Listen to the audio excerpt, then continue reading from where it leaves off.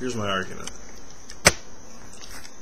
No state's gonna make murder legal. It's not gonna happen. No state is gonna be like, well, you know what? Maybe murder's not so bad. So,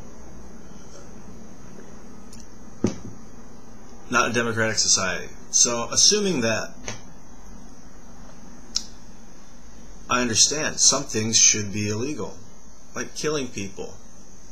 I don't think that, why would we want to kill them? It doesn't make any sense when we could grow together. So when states start to legalize things, that's kind of a semblance of maybe all the states should make it legal, including marijuana. So that's my argument.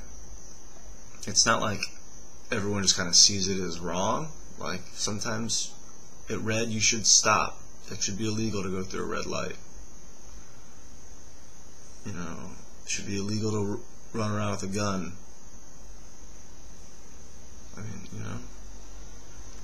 So, I guess police officers have to break the law to be police officers. Anyway. Jody Emery, this one's for you. Mark should be released, and the government should buy pot from people like that, and other people.